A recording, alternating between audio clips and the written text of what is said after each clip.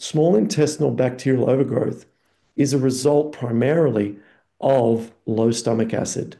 When we have low stomach acid, then we don't have the disinfectant capacity from swallowing millions of bacteria every time we swallow.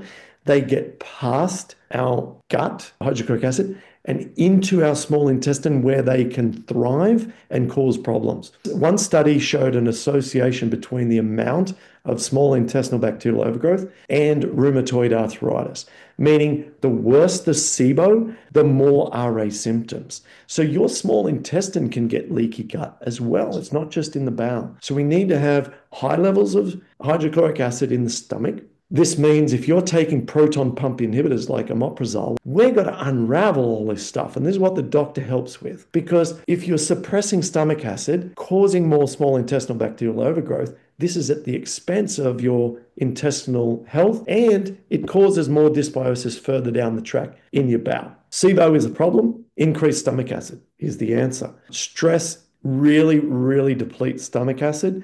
So we loop back to those three things again. We've got to really become in a really happy place, enjoying life, seeing progress steadily, become physically fit, and get our diet right.